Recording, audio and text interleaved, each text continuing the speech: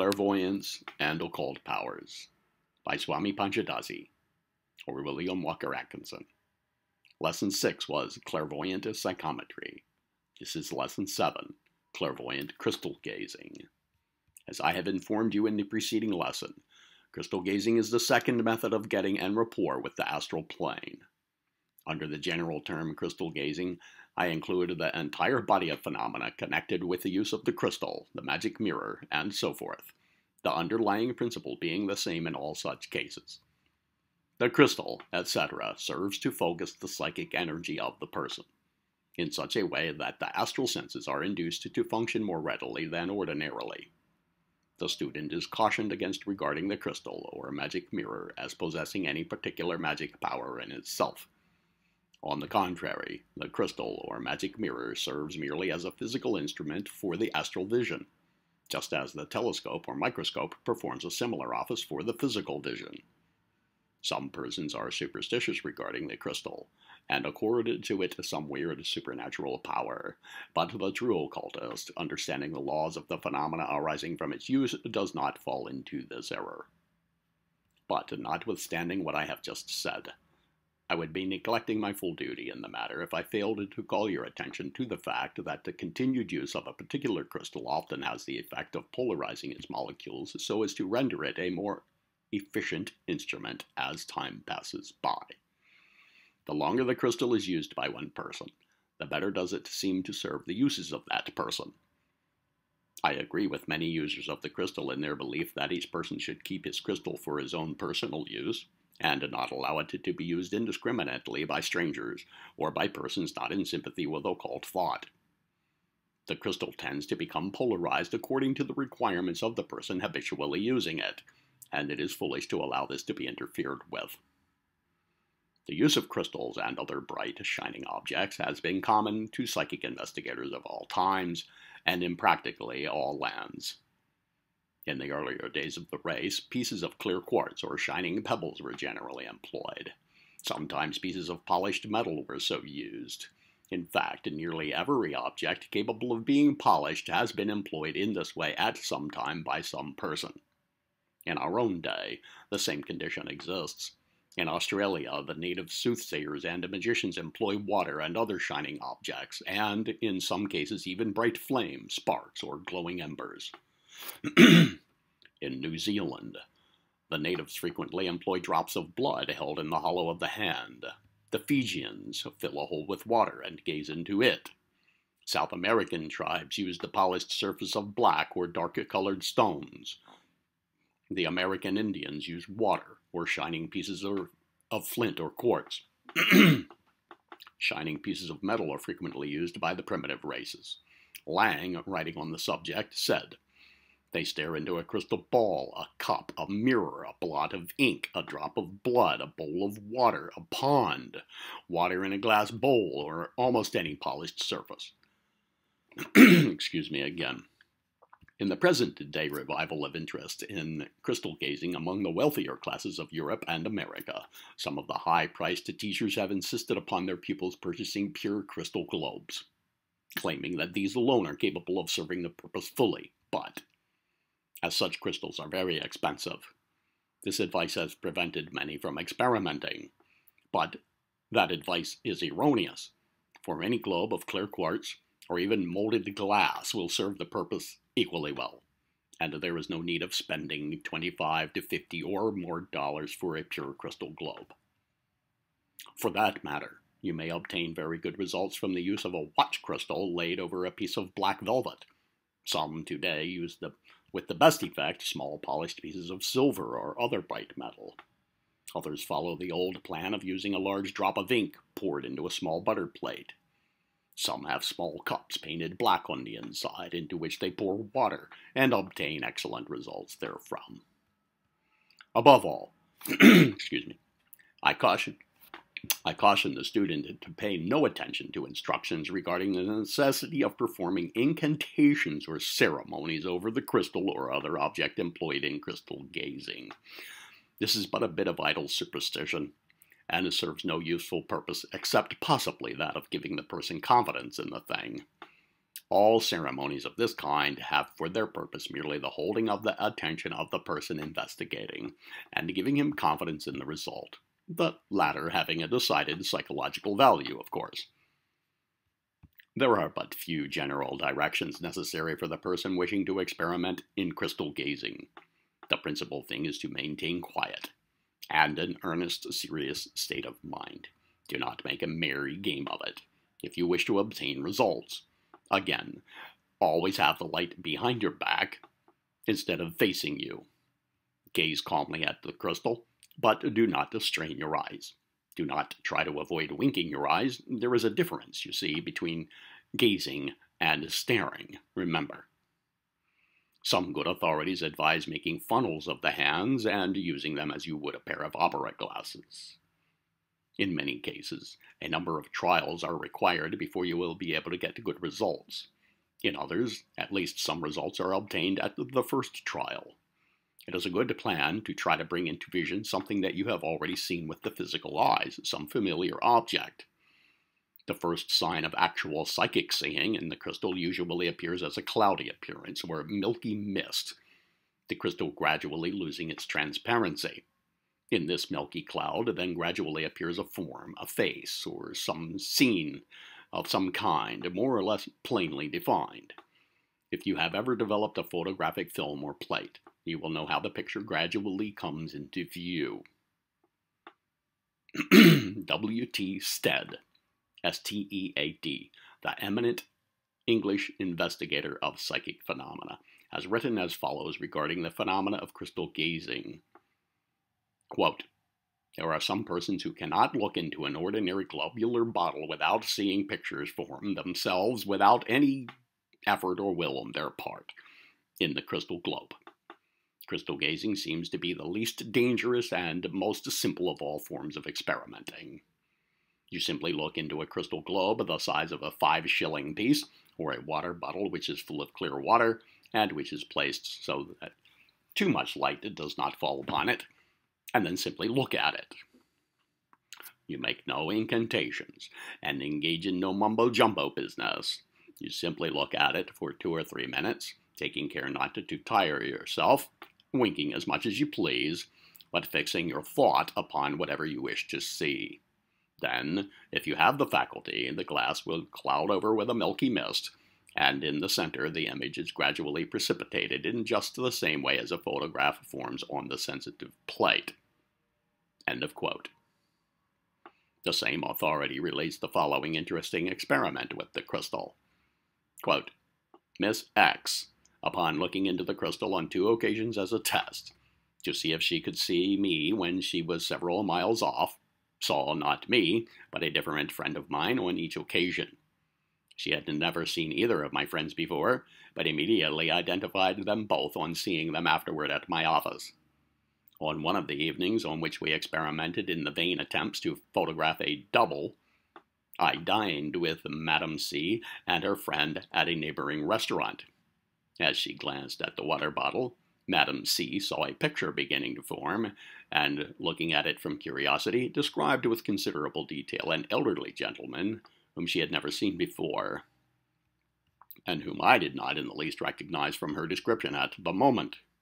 3 hours afterward, when the séance was over, Madame C. entered the room and recognized Mr. Elliot, of Elliot and Fry, as the gentleman whom she had seen and described in the water bottle at the restaurant.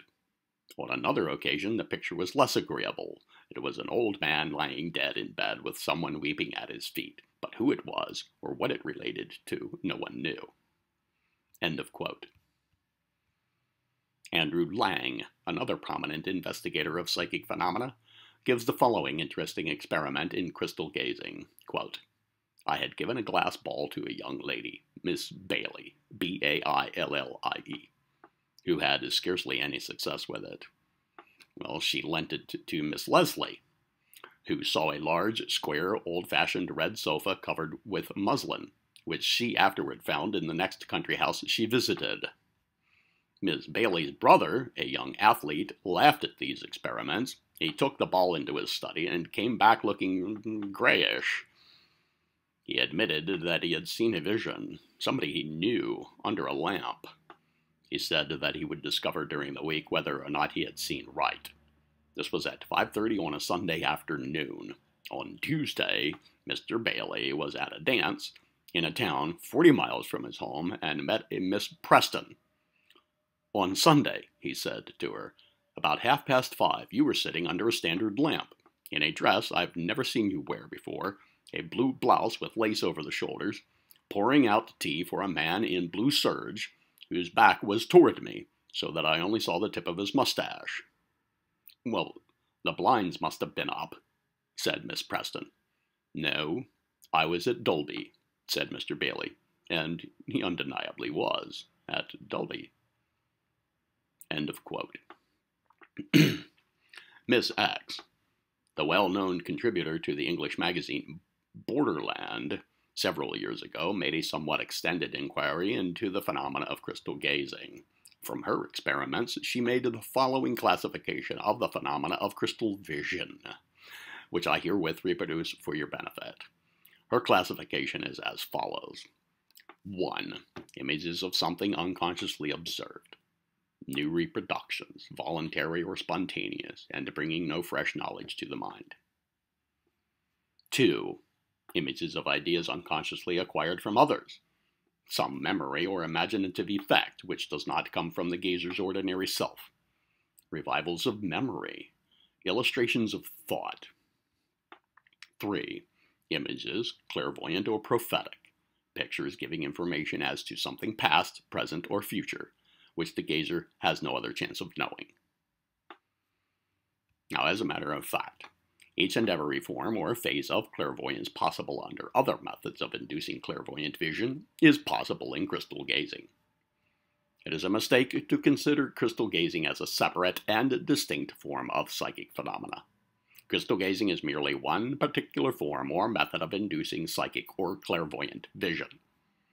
If you will keep this in mind, you will avoid many common errors and misunderstandings in the matter.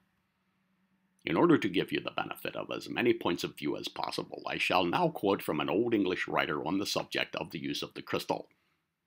I do this realizing that sometimes a particular student will get more from one point of view than from another. Some particular phrasing will seem to reach his understanding, where others fail. The directions of the English authority are as follows.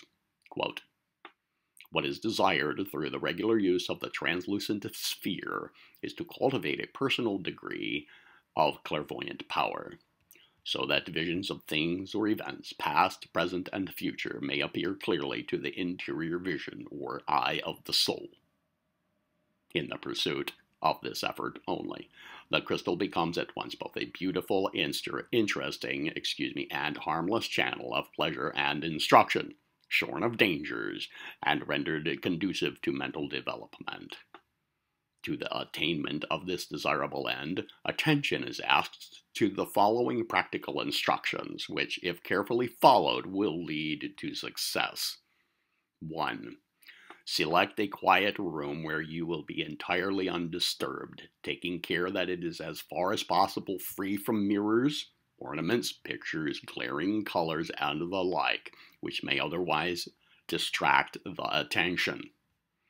The room should be of comfortable temperature, in accordance with the time of the year, neither cold nor hot.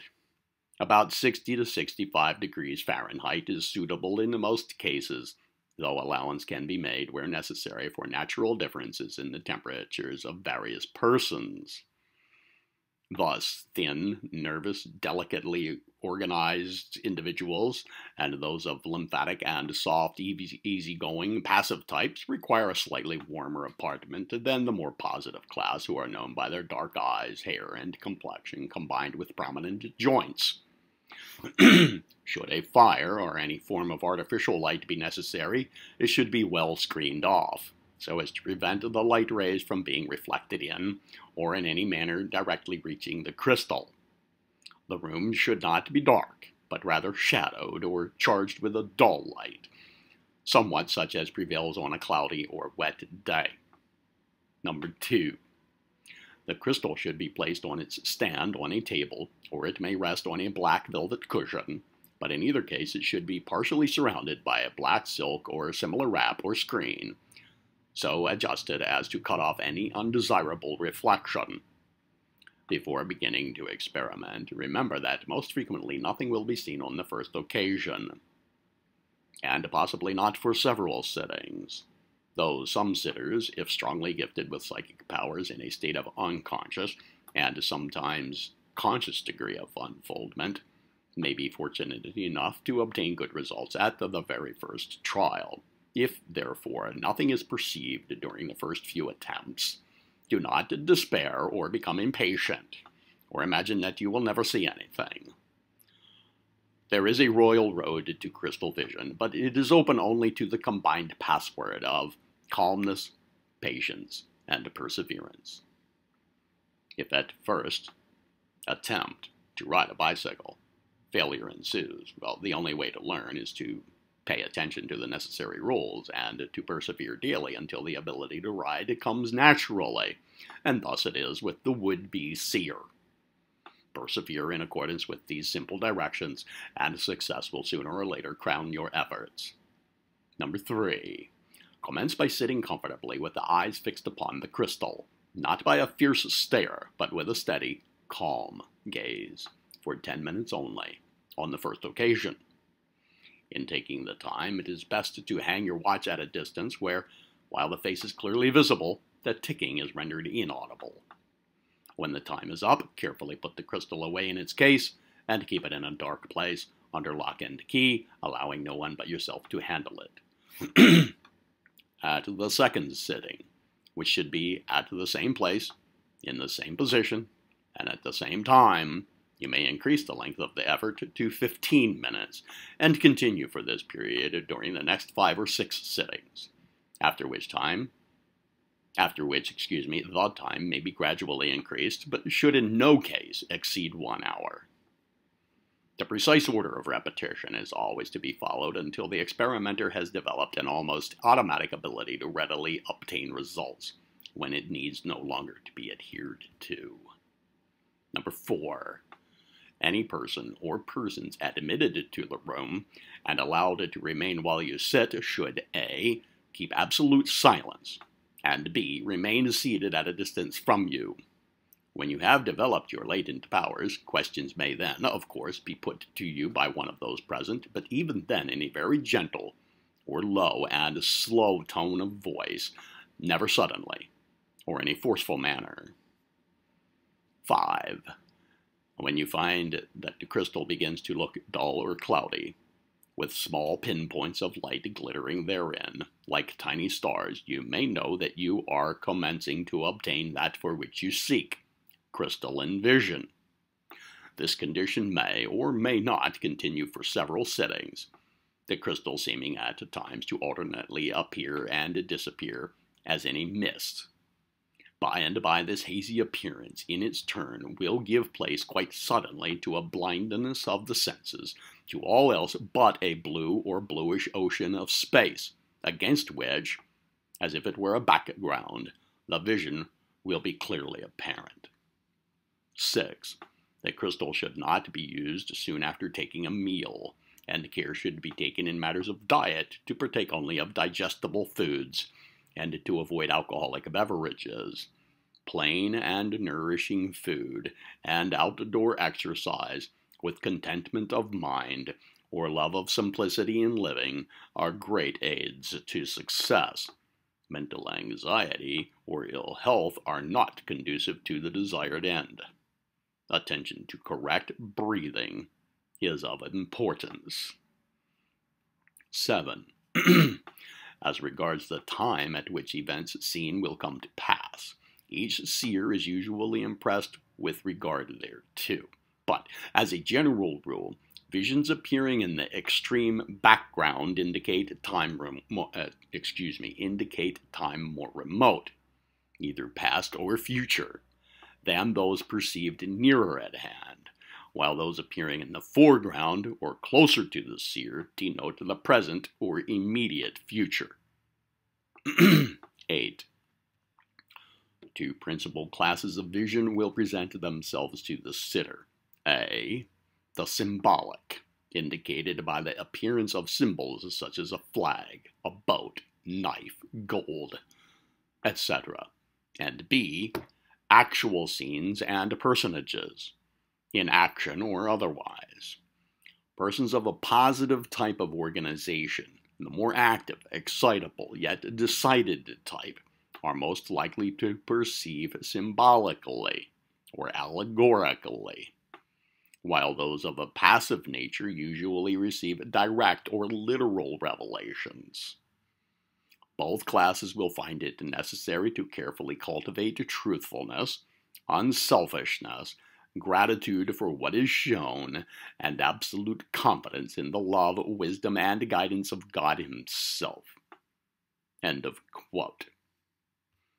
As the student proceeds with the study of these lessons, he will become acquainted with various details and methods concerned with the various phases of clairvoyance, which knowledge he may then combine with the above, the whole aiding him in the successful manifestation of the psychic phenomena of crystal gazing, which, as I have said, is merely one phase of clairvoyance and under the same general laws and rules of manifestation.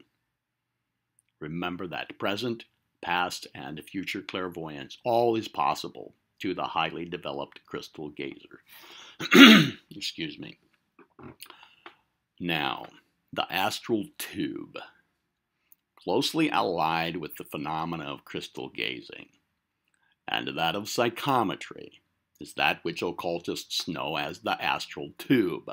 Although this psychic channel may be developed in ordinary clairvoyance by means of the power of concentrated attention, etc., I shall not enter into a detailed or technical discussion of the astral tube at this place, but I wish to give you a general and comprehensive view of it and its workings. In case of the strong concentration of the mind, in cases of psychometry or crystal gazing, a channel or line of force is set up in the astral substance which composes the basis of the astral plane. This is like the wake of a ship made on the surface of the water through which the ship has passed, or it is like a current of magnetic force in the ether. It is caused by a polarization of the particles composing the astral substance, which manifest in a current of intense vibrations in the astral substance, which thus serve as a ready channel for the transmission of psychic force or astral energy. The astral tube serves as a ready conductor of the vibrations, currents, and waves of energy on the astral plane, which carry to the astral senses of the person the perception of the things, objects, and scenes far removed from him in space and time. Excuse me. All over again. How these things far removed in space and time are perceived by the astral seer is explained in subsequent lessons of this course. At this place, we are concerned merely with the channel through which the currents of energy flow, and which has been called the astral tube. As a writer well says, quote, "Through the astral tube, the astral senses actually sense the sights, and often the sounds, being manifested at a distance, just as one may see distant sights through a telescope, or hear distant sounds through a telephone. The astral tube is used in a variety of forms of psychic phenomena. It is often used unconsciously and springs into existence spontaneously under the strong influence of a vivid emotion, desire, or will. It is used by the trained psychometrist without the use of any starting point or focal center, simply by the use of his trained, developed, and concentrated will. But its most familiar and common use is in connection with some object serving as a starting point or focal center. The starting point or focal center above mentioned is generally either what is known as the associated object, in the class of phenomena generally known as psychometry, or else a glass or crystal ball, or similar polished surface, in what is known as crystal gazing." End of quote. Another authority tells his readers that, quote, "Astral sight, when it is cramped by being directed along what is practically a tube, is limited very much as physical sight would be under similar circumstances, though if possessed in perfection, it will continue to show, even at that distance, the auras and therefore all the emotions and most of the thoughts of the people under observation. But, it may be said, the mere fact that he is using astral sight ought to enable him to see things from all sides at once, and so it would, if he were using that sight in a normal way upon an object which was fairly near him, within his astral reach, as it were.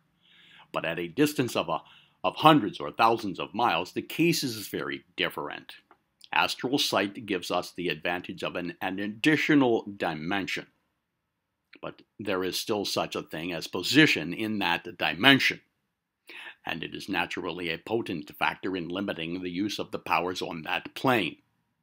The limitations resemble those of a man using a telescope on the physical plane.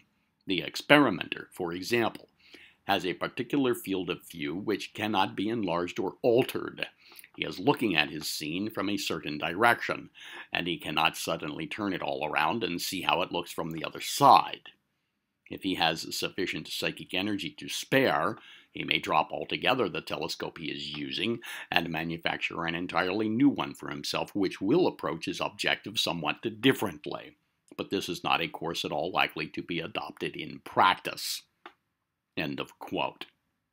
The student will find that, as we progress, many of these points, which now seem complicated and obscure, will gradually take on the aspect of simplicity and clearness. We must crawl before we can walk, in psychic research as well as in everything else. Lesson 8 will be Clairvoyant Reverie.